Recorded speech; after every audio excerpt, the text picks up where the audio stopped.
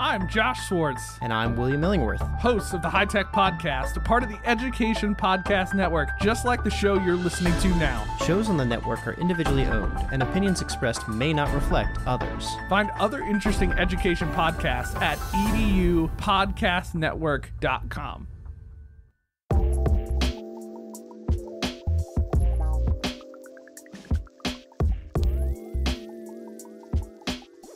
Good morning, everybody, and welcome to another great episode of My EdTech Life. That's right, it's a beautiful Thursday morning here in Texas, and hopefully it's a beautiful Thursday morning anywhere in the world that you're watching us from, or if it's already Friday and it's your evening, hopefully you've had an awesome day. But thank you guys from anywhere in the world that you're watching for joining us today and for always making My EdTech Life what it is today. As you know, our mission, our vision, and our passion is to connect educators and creators one show at a time. And I am excited about today's conversation. I am excited about our guest who is joining us today, whom I am a longtime follower of, doing some amazing work. He's a podcaster, he's an author, he's an educator, he's a father, and everything else probably in between as well. And he is into everything. And so I'm really excited to talk to David Frangiosa, who's joining us today. David, how are you doing this morning? I'm doing great. Thanks for having me, Fonz. Excellent. Well, I'm thankful again. I know that this show has been in the works for a while, schedule conflicts and all that good stuff. But, again, I'm so thankful that we definitely found time to coincide and have this wonderful conversation that really resonates with me. As you see the title, those of you that are watching and joining us, we're going to be talking about, going gradeless. When students focus on learning, they achieve great things. And so hopefully for a lot of our audience members, listeners that are joining us live, or those that will be catching this episode, you'll definitely take away some great knowledge nuggets that you can go ahead and implement into your practice today. As you know, you're going to hear it here from David and what he's done. So again, also, I do want to add, David is from the Jersey area. So man, a lot of powerhouses in Jersey, huh, David? Yeah, there's a lot of good things going on here, I think we've learned a lot from people throughout the country because I've connected with you guys in Texas, you, Marty, people up in the Pacific Northwest. And, so I think, with tech and with all these podcasts, I think we're getting smaller as a community where, we're picking up some things that other people are doing and, we're running with it. Excellent. Yeah, so I'm glad to have you here. Like I said, we do have a lot of mutual friends, and we kind of are connected through the same educators and educator groups. So that's a wonderful thing, like you said. And it just goes to show, again, the power of those connections on social media and how we can continue to grow and educate ourselves and hearing each other's stories. And of course, just sharpening our skills. So David, I'm just really excited to just really get down into this conversation. But before, as always, one of my favorite parts is connecting our guests with our audience members. And as you know, I always love to hear that superhero origin story. And sometimes, it surprises me how, people's, roads into education. Some, like I mentioned, are straight and narrow. Others, are very unconventional, and maybe some of them are at a fork in the road moments. But if you can just tell us a little brief background as far as how you got into education and to where you are today. So go ahead, my friend. I'm Sure. to learn. All right. So yeah, I'm one of those unconventional people. Yeah. So, when you said superhero origin story, first thing that popped into my head was Deadpool, because, for a bunch of reasons. First off, yeah, I don't look at education as like hero work, right? But definitely, in the beginning of my career, I was very much a villain. I looked at my practices, I looked at like what I was doing, and it wasn't great for students. It wasn't um, doing the things that I really wanted to instill in them and like focusing on those skills and really helping them learn. It was very rigid. It was like, this is the way that things happen in my classroom, get on board.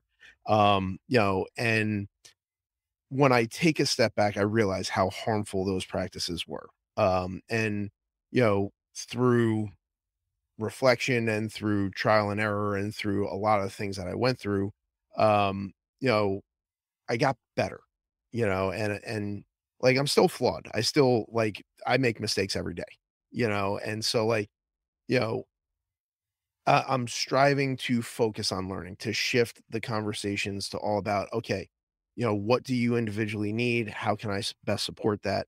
Um, so that's kind of like my evolution from villain to flawed, you know, um, I don't want to use the word hero, but um, that's kind of where I went. And the other reason that kind of popped into my mind is because, like you said before, I got my hands in everything.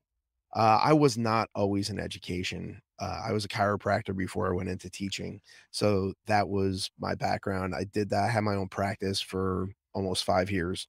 And then I decided that, I didn't like it. I didn't like dealing with the insurance companies and all that kind of stuff. And I had a job offer waiting for me, but I had to go back and get an MBA. So I was like, you know what? I can't do the practice and go back to school. So I had a ton of credits, so I went alternate route. I got a teaching certificate, and I was like, "Let me do this for 2 years while I get the MBA," and I was gonna go into biotech.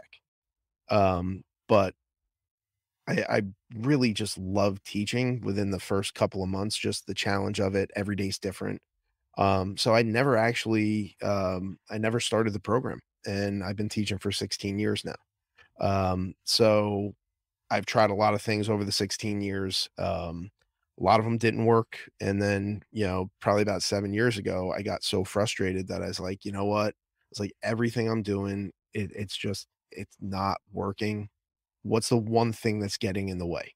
And, the last hurdle that I had was grades. Like they were clouding every conversation that I had. So I was like, out of frustration, I was like, you know what? I'm done with them. Let's just get rid of them. I didn't really know how I was going to do it or how it would work, but I was like, what I'm doing right now doesn't work. So let me try something. And so that's kind of how I got to where I am now. And over the past 7 years, we've just kind of been refining how we approach teaching and learning and building relationships with students. And yeah, that's kind of it. And that's a very interesting story. I would have never thought, just the background. And that's, what I love about this segment is just being able to hear people's stories and where they're coming from and where their perspectives are coming from. So coming from your own experience in the chiropractic field and, dealing with people, it's all about customer service, and building those connections. So, those are definitely great transferable skills into the classroom that I myself often talk about, going from marketing to the classroom was something that was very natural and it's a sales job. It's about building rapport, it's building those connections. And like our friend, mutual friend Josh Tovar always says, it's connections before content. And, that's something that's very important. And, you were talking a lot about something that obviously, it's the title of the show that we're talking about, but it's even something that really resonates with me personally, which is just the grades going gradeless. It can be very overwhelming when you have to do assessment after assessment, the work that you have to do. But at the end of the day, like we were talking about at the beginning of the show in the warm up chat, sometimes I would have an ominous stack of papers that would accumulate on the corner of my desk from one period to the next till the end of the day that I could never get to because during my, 30-minute break, I had to be attending other meetings for IEPs and 504s and do other administrative stuff. And then, at the end of the day, that stack of paper just looks so ominous. And that's the last thing that I want to do. And like I was telling you, at the end of the day, sometimes I just take that huge stack and just say, okay, I'm going to put it in my filing cabinet and I'm going to come back to it. And then as the week progressed, it's like, wow, that drawer looks more ominous. And it's just like, wow. So I'm really curious, as far as, as you came into education, what you saw, what you were doing as far as maybe what was common practice. And like you said, you're kind of, I don't want to say like that villain, but just that person that sees things differently. You say like, how can I make things a lot easier? So tell me about that, transitioning into your first year and kind of going into, well, this is the way it's always been done, till now that shift in your mindset too as well. Sure. So I guess to do that, I have to kind of talk a little bit about the alternate route program, which they've altered since I've gone through it. So, um, with my background, I have probably 300 to 400 science credits. So, like, a lot of content. Like, I knew the content really well, but I had never once set foot in, an education class, or I didn't do any kind of, student teaching, right? So you know, there was no infield experience. So I was kind of left to my own devices. And my first year, because I was alternate route, a lot of public schools kind of shied away from me and said, we've had mixed reviews with alternate route candidates. So I got a job at a charter school. And the charter school, we didn't have labs. So I'm teaching a lab science without labs. We didn't have curriculum. We didn't they said, okay, here's the course description, order some books and build a curriculum. I was like, I have no clue what I'm doing. So it was trial by fire. I was kind of like thrown into it. So I relied on what worked for me as a student. And like, so that was kind of the lens, is like, this is how my education was. So let me reproduce that for the students in front of me.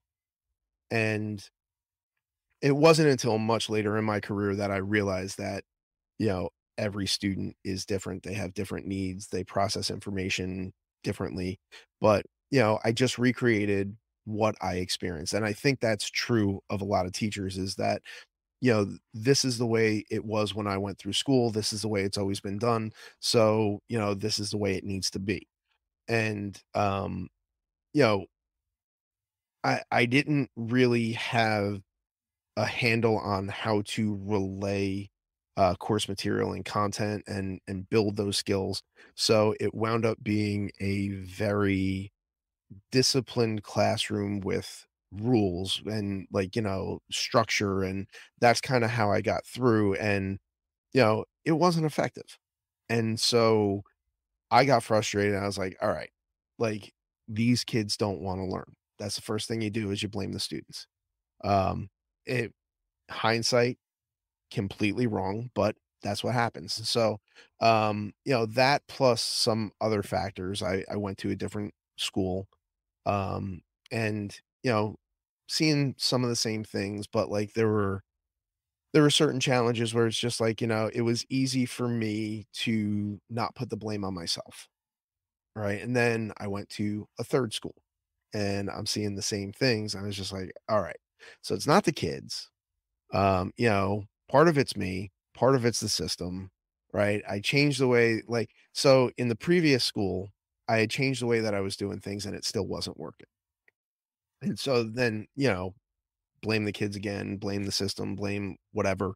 And then I moved on, and you're seeing the same exact things with three different demographics, with three different, socioeconomic backgrounds. And it's just like, all right, there's more to it than what's on the surface. And so I started digging, and, it became very clear that, you know, the structures that we have in place only work for a small group of people.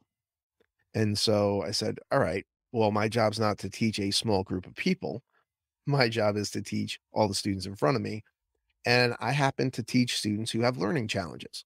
I have the majority of the students that we have that have IEPs and 504s. Now, and I think this is a key distinction here. They are not IEP students. They are not 504 students. They are students that have IEPs. They are students that have 504s.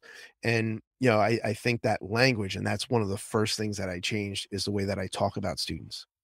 Because when you change the way you talk about students, you change the way you think about students. And when you change the way you think about students, you change the way you treat them. And so, like, that was kind of the first evolution that I made, is just like, wait a second, you know, I need to change the way that I'm thinking about how I'm interacting and why we're seeing these hurdles. Yeah, no, and right now I'm just taking it all in because you've hit on so many things that are very similar to myself when I first came in, not going through a teacher prep. And to be honest with you, my alternative certification program was really like, sign this paper, you are in, and we're going to come and observe you twice. And really, that's it. And then here's the practice for your modules for your test.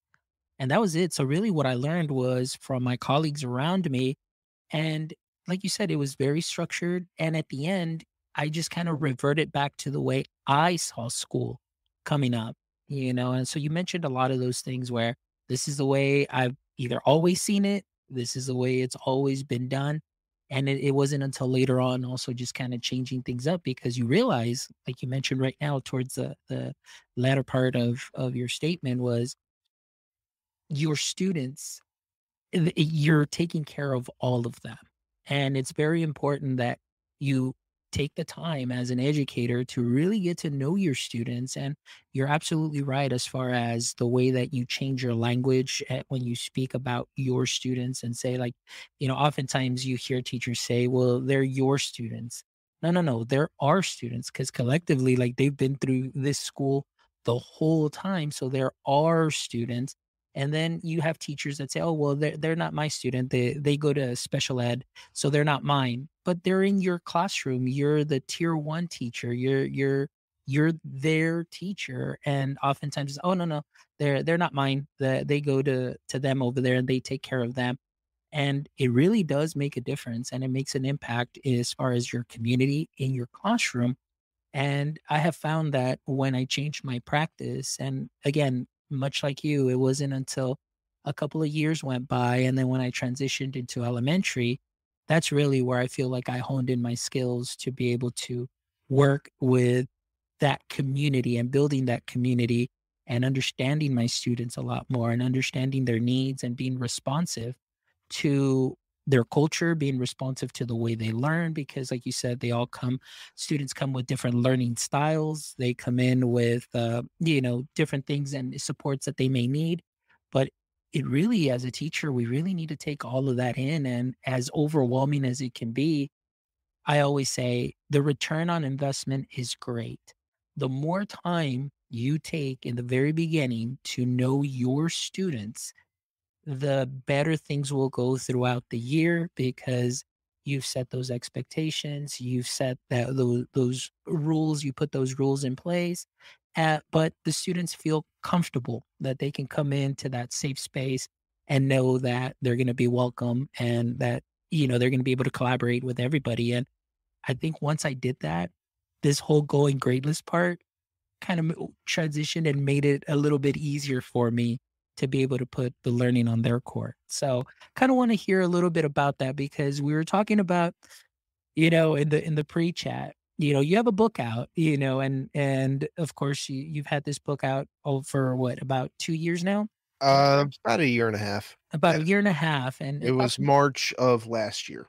okay, about a year and a half and talking about going gradeless. And you talked a little bit about the title. So tell me a little bit about what you said as far as what you people think, when they hear that title of the book. Yeah, so I think we picked the wrong title, because it's more about pedagogy and connecting with students and how can we break down barriers to learning, and the grades were just they were the last obstacle that I had in that journey. So when I say going gradeless, people think that, like, we got to tear down everything we do and do things totally different, and it's a system that has no rules, no accountability. It's they look at it as a free for all, and it's not, you know. So if you dive into the book, it's highly structured. It's accountability, but the accountability is shifted, and it's more based around feedback and understanding and, like, you know, being better tomorrow than we were today. That incremental improvement over time. And it's just the grade, the conversation of what do I need to do to get an A, or how many points is this worth? And, you know, having those conversations about how come it's an 89 and not a 90, when in reality, what really is the difference between those two things, other than a permanent mark on a report card that changes, a number that they use on their college applications, right? Because if you're saying a student that got an 89 is not as capable as a student who got a 90, I mean, that's a false statement. So like all those little things started playing in, and when we stopped arguing about grades and points and collecting and all that kind of stuff, and we got to talk about learning, and well, okay, what about this was challenging? All right, what can you do on your own, and where do you need my support? What practice can you do independently? What practice needs to be guided? And so the conversations just started to change. So, like, yeah, the book is going gradeless, and a lot of people have a problem with that because they're just like, yeah, but at the end of the year, you have to put a grade. That's true. However, when we put a grade, it's after all of the learning has transpired. The grade never enters the learning process, and it's never part of the conversation during the learning process. Yes, at the end of the year, I transcribe that to a grade. It really doesn't matter to me. That's just kind of a shorthand symbol for, what they've done throughout the course of the year. But when I define gradeless means that um, that never enters the discussion during the learning process, right? We can reflect and see, okay, oh, after this amount of time, how well did you achieve these really arbitrary goals that we set forth at the beginning? Because that's really what grading is. It's we're judging them against a predetermined standard, right? And like we determine what that standard is, so it's completely arbitrary and it can change. So, and I understand it's necessary. I'm not looking to abolish grades. I'm just looking to de-emphasize them and remove them from the learning process. No, and I agree with you on that. It again, going back to my personal experience, oftentimes it's always the students, well, like, what's my grade? And, or what is the bare minimum I need just to get a 70? And Mhm. that's the effort that they're going to give you. Even with state testing here in Texas, for maybe let's say like a sixth grader, or maybe even like, let's go ninth grade, they have maybe like about 42 questions, maybe 46. You only need 21 to pass. So a lot of the students are like, well, I'm just going to shoot for the bare minimum just because I just want to get this over with and I don't want to take this anymore and I want to graduate. So I think that because of the emphasis on grades, it's like, okay, that's the first thing they talk about. How much is this worth? Am I going to get 100? Why didn't I get this or the 95? So for myself, when I transitioned into elementary, it was more like you mentioned, I was more into the learning and the learning process. And I think, when building that community and having that communication with students like you mentioned, it's like, hey, can you do this independently, or how can I support you? And really kind of being that guide on the side approach as they're taking ownership of their learning. It was very rare that I would hear, it's like, sir, is this for a grade? Or sir, what grade am I going to get for this or that? It was more like, hey, check out what I just learned. And then they start communicating with one another. The communication opens up, the collaboration opens up, and then it just becomes where I'm just kind of sitting back and I'm just taking it all in, because for the first time in as many years as I started learning, or actually teaching and trying to learn new things, I'm like, wow, this is amazing where the students are taking that ownership and they're excited to say, hey, Mr. Mendoza, like, I know this was your rubric, but can I do this instead? And I was like, "Okay, yeah, go ahead." It still falls in line with what we're doing, with what we're teaching. And instead of giving them daily grades, it was more like, okay, this is the unit that we're going to cover, science and social studies. Then this is what we're going to cover this week. And at the end on Friday, we're going to be working Monday, Tuesday, Wednesday, Thursday. Collectively, we're going to be in groups. This is your presentation. You guys are going to come up and present. Or if it was individual, it's like, all right, guys, I mean, here is the text, and here's what I need you to do with this text. Now, you can give it to me in the form of a PowerPoint, you can give it to me in the form of a screencastify. however creative way or creative tool you want to use. But it allowed me to have, number one, documentation that learning was taking place. Number two, what I loved about it is to be able to measure growth from the beginning of the year till the end of the year, where if I had a student who is just learning the language, I can show them, look where they were at the beginning, look at what they're doing now at the end. And of course, at the end, it was just the grade. I would put in the grade based on the learning that took place, my simple rubric, and it made my life so much easier where I didn't have that ominous stack of papers and I didn't have my 4 drawers of my filing cabinet full of papers there that were ungraded because now it just made things so much easier. Yeah, So I think you hit on a couple really important things there. The first thing is the initial shift is challenging, but once you make that shift, it's sustainable, right? yeah. So as a teacher, it makes my life a whole lot easier. And when I'm communicating with students and parents, it's made that communication better because now instead of saying, well, they have a B because they got a 70 on this test, a 90 on that Mhm. test. And now I can say, well, we're doing problem solving. And they can set up the problem, but they're having a really hard time finding the equation that they need to use. Like, so I have way more information about the student that I can communicate to them, as well as, guidance, child study team, home. And so it's like when people ask me, well, how can I support my student?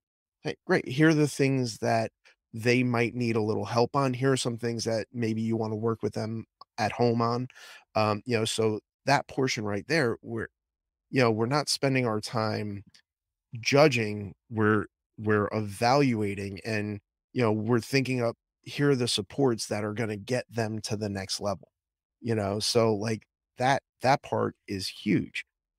Just shifting those conversations not just with the student but with everybody involved. And I mean, in the high school, like I'm sure people have experienced this. Like our school year ends in June. So prior to shifting to this model in May, I'd always get like, guidance coming in and saying, okay, what can we do to drag this kid across the finish line? And just think about like that statement, drag the kid across the finish line. Nothing about that is about learning, right? And so now I can tell you in October, November, here are the things that this student is having trouble with now. Let's put some supports in place so that we can actually close that gap, right? Provide that skill and give them the best chance at success moving forward. Now, the majority of times it works well. Sometimes, unfortunately, students make choices where it's just like, okay, you don't want to engage in the practice, you don't want the help that's being offered, and that's their choice, and we have different discussions at that point. But everything's a discussion. So, you know, when you talk about relationships, I think people also have the misconception that relationships is we're going to be buddy buddy. It's like, it's not, oh, hey, Fonz, like, Mhm. great job. And like, you're my best friend. Call me after school. Like, it's not that. It's just when we talk about relationships, we're talking about actually knowing the student, knowing what that student needs and how they best respond. Right. So, I don't typically have any challenges with people who have exhibited behavioral outbursts in school because I communicate with them on a different level, you know. It's just I understand like, you know, we have a conversation. It's not yelling at them. It's like, all right, why'd you choose to do that? Like what was the point? Can you just tell me what you hope to accomplish by taking that action? You know, and, we'll talk about why that's not appropriate. We'll talk about all those things, but, it's not punitive. It's conversations. They make choices. We have conversations and then say, next time you're in this situation, try and make a different choice. When we talk about relationships, I mean, that's what we're talking about. Like they need to know that they're seen, they're valued, and you understand them, right? Not that you're their best friend. Yeah, no, I agree with you on that. And, you know, that I just loved it. Like the last 4 years of me in the classroom was really much like you're saying. And a couple of things that you hit on that I feel that were so valuable that I learned was when you actually get to know the student and you go before, let's say that that student had some supports and you have to go into a meeting and say, okay, this is what the student has as far as a 504 or an IEP. Oftentimes, we're teamed up and some teachers come in. They're like, well, these are the last grades that they had, and then I would come in and I'd say, "Well, this is what I'm noticing and this is what I'm seeing, and here's the artifact." And I can go that specific to say, "Hey, you know what? Although they may not be understanding this concept, in that class, in my class, this is what I see that they're doing," and getting very specific and granular to what the student may need. And at the end, it was like, "Oh, okay." Because oftentimes, like you said, it's very important to be able to communicate with all your stakeholders how your students are doing, and especially with parents. Parents are like, "Well, this is what they got on the last tests, and that's it." Well, really, but what when they get when I would get a phone call and say, "Well, what specifically?" "Oh, like you described.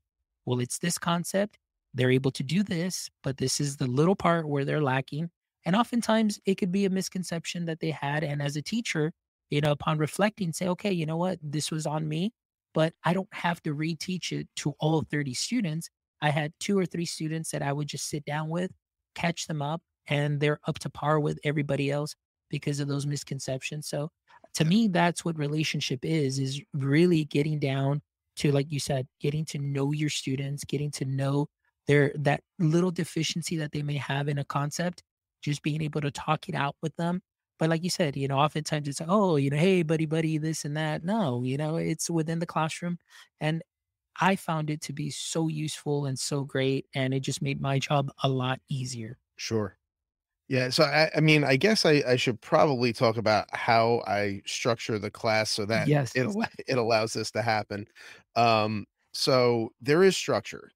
And you talk about rubrics, and I started with rubrics, but I found them to be limiting, right? I found them to be check boxes, and I was getting like 24 of the same thing. And um, but I do like that structure. I've seen single point rubrics been brought up, but when you're talking about students who need a little more support and guidance, I think it falls flat of telling them what happens, like, how do they get to that proficiency? So, we took a lot of this information. We have the structure of a rubric, but now we have learning progressions. All right. So, the language that we use is not enough evidence, beginning, developing, proficient, advanced, and expert. And so there's a progression through skills. Content is the vehicle through which we do this. And we have a very set structure. Any content that we do, I don't care what you're talking about. If you're a baseball fan and you don't know the rules or terminology of baseball, like you can't have a conversation with somebody, right? If I were to be on the set of a play and they're giving me stage directions, I'd be completely lost because I don't know that language. So we start every unit with what we call our foundational understandings, and those are all the things that you're going to need to know in order to have a conversation about this topic. So we go from that to we call the narrative representations of the concept. Then we go to pictorial representations. Then we go to graphical, and then we go to mathematical. And we cycle through, it's that same kind of loop for everything that we do. Now, at the beginning of the year, we're just trying to get foundational skills, so we broke it up based on the NGSS science practices. So there are things like asking questions, solving problems, engineering design, um, you know, experimental design, data analysis, things like that. So we have all of these learning progressions in these skills, and the content, whatever content you're studying, it fits into that. So rather than redoing and going back, we reassess with each unit and say, okay, this is the level that we're focusing on now. Here's the practice that we've provided. So, in September, September, October, we're looking at maybe getting to the developing level. And then in that skill, when we're in January, February, we're looking at getting to the proficient level. And then not until the end of the year are we looking to get to advanced. And that expert level is maybe for like an honors or an AP course. So we use the same structure throughout all levels of our physics classes, because physics is physics, it doesn't change, right? So the level that we're looking for at a certain point in the year, um, based on the practice that's provided, we can now provide feedback, and it's step by step. And the beauty of this is we don't show them what's next, because if you've ever had a rubric, you know that students look at the 5 on the rubric and they say, I want to do that. And they ignore everything else. So if our target is developing, that's all they see. They see beginning and developing, with proficient and everything higher completely blacked out. And so it's like, don't worry about that. That'll come later. But knowing what's next, the students who are ready for that, I can coach them to those next levels without that being the requirement of the course or the expectation of the course at that time. So everybody's being appropriately challenged without thinking they're behind or thinking I need to do something that I'm not ready for. Um, and like that has definitely that's definitely helped us. It's given us um, you know, concrete language where we can talk about learning. So I guess to give you an example, when we're talking about creating explanations. So in order to talk about the explanation, the first thing that you have to do is actually respond to the prompt. So our beginning level is, I wrote an explanation that showed, like, my reasoning for getting that answer. Has nothing to do with physics. I wrote an answer and said why I think that's the answer. And that's our beginning level. Say, okay, great. So Fonz, you wrote this answer. Next time, could you bring in some of the physics terms that might relate to this? Right. And so now the next time you respond, say, oh, okay, you know what? I remember Newton's second law said something. So here's my answer. Oh, okay, great. You identified Newton's second law. Next time, if you just said what Newton's second law states, that might be a little helpful. So now you're expanding, say, oh, Newton's second law that says that acceleration is directly proportional to force, inversely proportional to mass. So here's my answer, right? And we're kind of guiding them through this progression. And for some students, it's quick, right? For other students, it takes a little longer, but it doesn't matter, right? It's still that progression. We can identify where each individual student is in that progression and give them the feedback to get them to their next developmental level. And you'll find that some students, they do really well in explanations, and like maybe they're at proficient or advanced, and they need a little more help in problem solving. And for other students, it's different, and some might be great at lab skills but need help with engineering. And so we have pretty much like, here are the activities you can do, right? Pick the one that you need to hone skills on based on our targeted level of development. And we're helping different students with different things, and for me it keeps it fresh, because I'm not doing the same thing every day, 4 periods a day. Each conversation's different. And the students break up into groups based on what they need to do. If some people are working on problem solving, they'll get in that group. And, so depending on the day, it's not like set groups of people working on the same thing. So kind of mixes up the class too. I love that. And a lot of that you were saying, right now I'm currently doing some coursework. And of course our professor gives us a rubric. Well, the first thing I do, like you mentioned, it's like I go straight to the 5. Okay, that's what I need to do and that's it. But, at the same time, talking how you were saying, you're taking it one step at a time. One of the things too, even as an adult learner, coming into these courses where I get professors where at the end they're like, okay, at the end you're going to have this 50-page research paper, and they'll tell you that in the beginning, and it's like, oh man, everybody's like, it's that class. But then they're like, but wait, what we're going to do is we're going to build it. So each course or each time that you come in, we're doing one piece and so on, because I love that model, because what you were saying, when you're working with a student where they may be able to write just a little bit of the concept, and then you're working with them and saying, okay, maybe next time add this. They're building up their knowledge, they're building up the vocabulary, they're doing so much. And so it really reminded me of professor that I have, that this is what we do and this is the way we're going to go ahead and build your paper. So at the end, you don't even worry about the rubric. You should all already be at a 5, because I'm giving you that feedback and doing all of that. And so I love that structure, the way that you do it. And again, like you said, I can see why people can say, oh, Gradeless, oh no, forget it.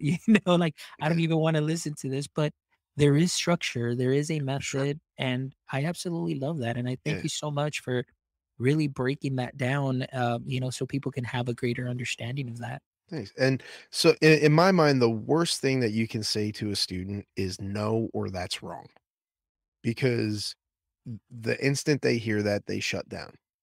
And, we found a way where they're never wrong.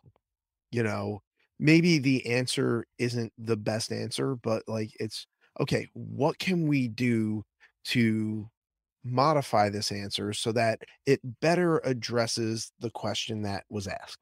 And so we try not to just shut them down and say, nope, you're wrong.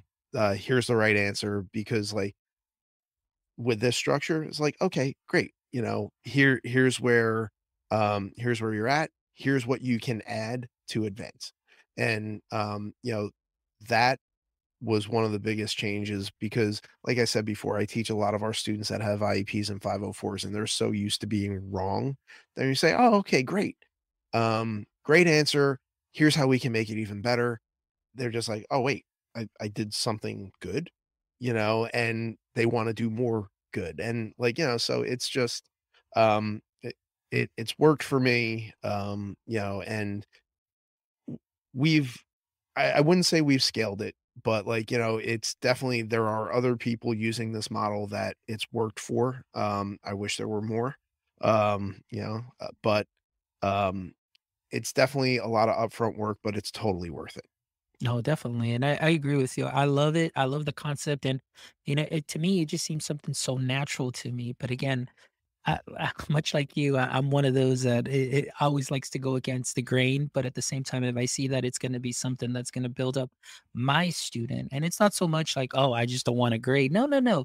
It's about the learning. And like you said, just breaking down those barriers, where instead of the student coming in saying, like, hey, what do I need to do just to get a 70? It's more like, hey, what do I get to do today? Or what do I get to build on from yesterday? And build up to for my final product, and they get excited. And that collaborative aspect, the communication between teacher and student, the communication between teacher and, of course, your admin and the parents, knowing full well in detail what that particular student may need, and having a nice explanation, other than, well, these were their last five grades on their quiz and that's why they're here. Okay, but what could they do better? Oh, well, they just need to do better on the exams, and that'll be it. I've Study seen more, it. work Yeah, harder. study more, work harder, and not really dialing in on what the student really needs. And I want to give a shout out to some of the our friends that are joining us live. We've got John Woodward from Texas. So John might be hitting you up, David, to maybe be Okay. on his podcast, because he's a podcaster too. Thank you, Lois, also for joining us. Another fellow educator from the Jersey area. So thank you. And we've got Sherry Fleischer, who's joining us on LinkedIn. And we've got Mel, who LinkedIn or logged in from Colombia as well. And Samantha Schaffner also for joining us. So thank you so much for joining us and contributing to the conversation today.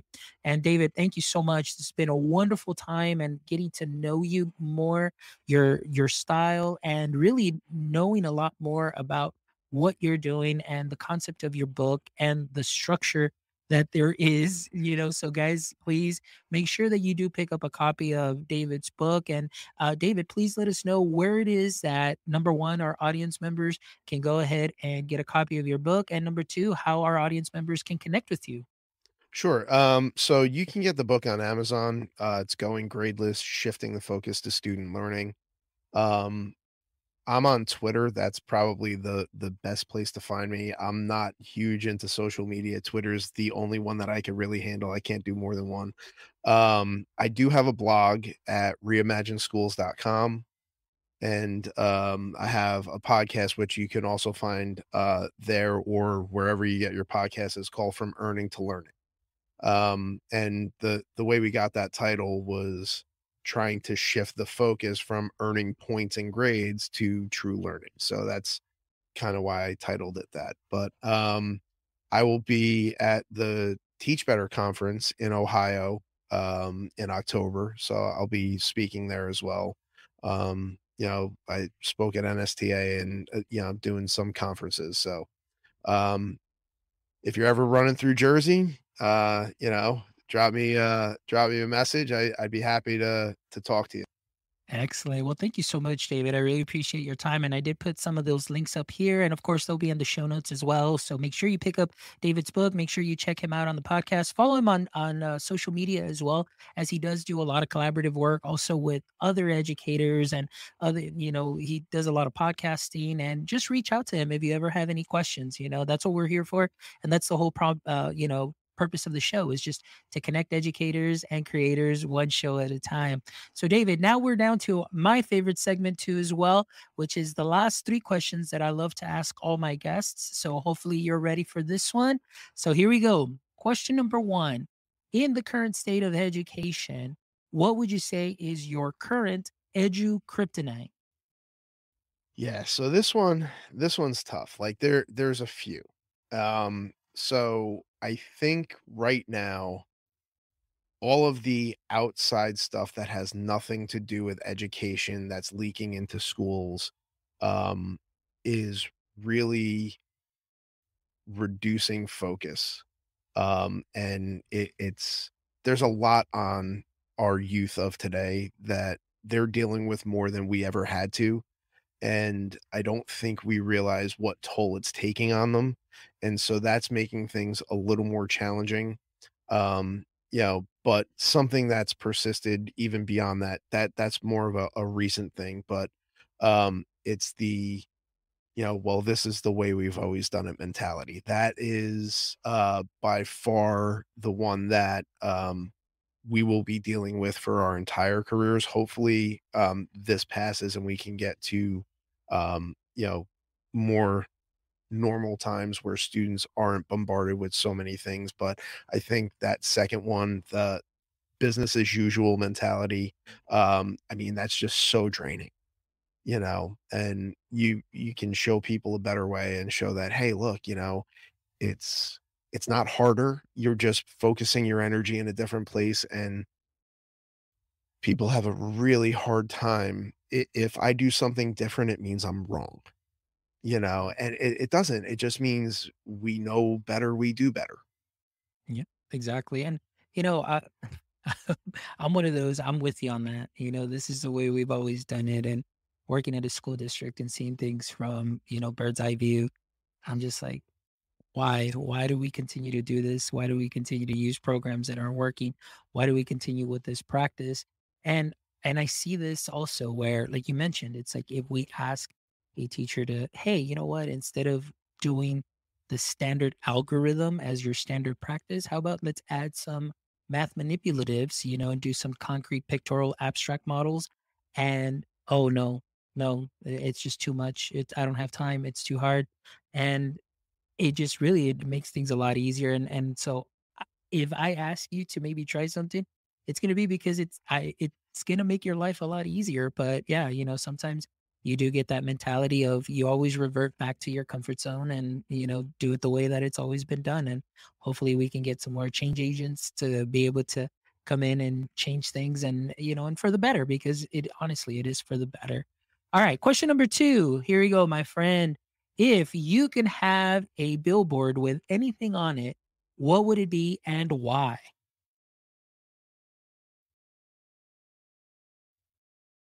Trust students to know what's best for them. And the reason for that is we tend to impose our views, but we're seeing students for a very small portion of the day, and what they're presenting to you is what they've kind of figured out you want to see. So you're not like, yeah, and part of that is, building relationships, and we can get past that, but like they're presenting a piece of who they are. They're not presenting, you know, their whole self. And so, they know better what they need than we do. And so just be there to kind of provide that. Excellent. Good one. Good one. Love it. And the last question, David, I know you're a podcaster. Yep. So let's say I was either on one of your podcasts that you do, 'cause I know you collaborate with so many, but let's say that this was your show this morning and you had one question for me. What would your question be? Well, I do want to have you on my show at some point, but I know you are a big proponent of Web3. So, what do you see the single biggest impact of Web3 being on education? Ooh, the single biggest impact for me for Web3 on education. Actually, I posted something earlier today in response to Web3, and I just put here, I'm just going to go ahead and read it out loud because this was just a thought that I had. So, Web3 could be used to create more personalized learning experiences for students by tracking their progress and providing feedback based on data collected from sources like learning algorithms and social media, things of that sort. So, for myself, we are all connected. So web 1, you're connecting to information. Web 2, you're connecting to information and people, kind of like what we're doing. Web 3, now you're, connecting with information, with people, and with devices. You're connecting with anything that is around you. So imagine if there is a student in your class that loves, either playing video games or loves a certain type of activity. You, as a teacher, I always think it's like, well, what can I do in knowing my student and knowing their particular interests so that I can tap into that into my classroom?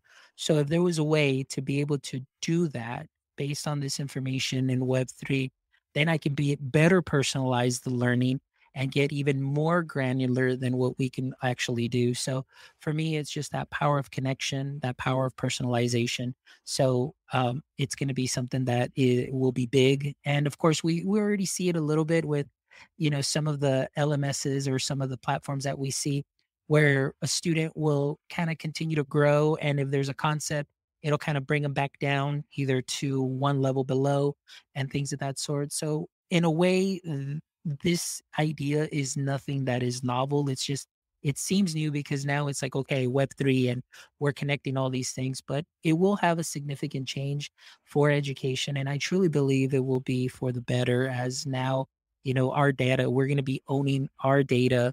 We're going to have ownership of that. And again, for the learning process, I think it can definitely do some wonders. So I'm really excited about the future of learning, excited about the future of work. And, there's a lot of great things to come. Awesome.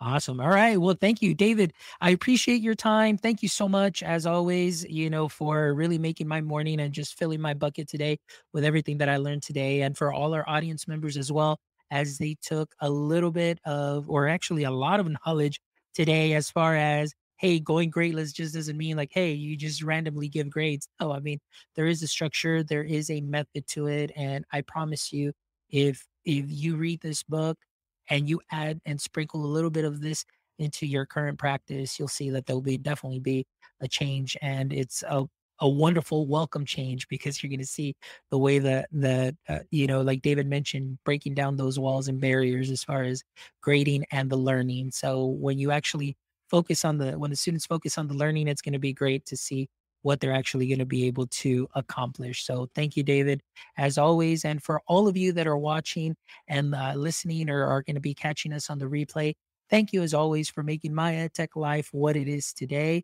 And as always, please make sure you visit our website at myedtech.life, myedtech.life. Make sure you check out all our previous episodes. We've had some amazing guests throughout the years, or yeah, actually years since April 2020. Make sure you check out all those episodes. You're going to connect with some wonderful educators that are definitely pushing the needle forward in education, and you can definitely gain a lot of knowledge from them. And also, please make sure you stop by our store as well. Support the show. We've got some great shirts for men, women, all sizes, all shapes, anything. We've got you covered, and it'd be a great way to support the show. And please also connect with us, on all social media at My EdTech Life. Reach out to us as well if you ever have any questions or any help with anything. Connect with us, and if we can't get the answer, we'll definitely connect you with somebody that can. And thank you so much for everything. Next week, we're going to have a wonderful lineup as well. Even though I'm on vacation, podcasting is a way that I recharge my batteries as well. So look forward to those shows that will be coming up next week. But as always, my friends, until next time, don't forget, right there, stay techie.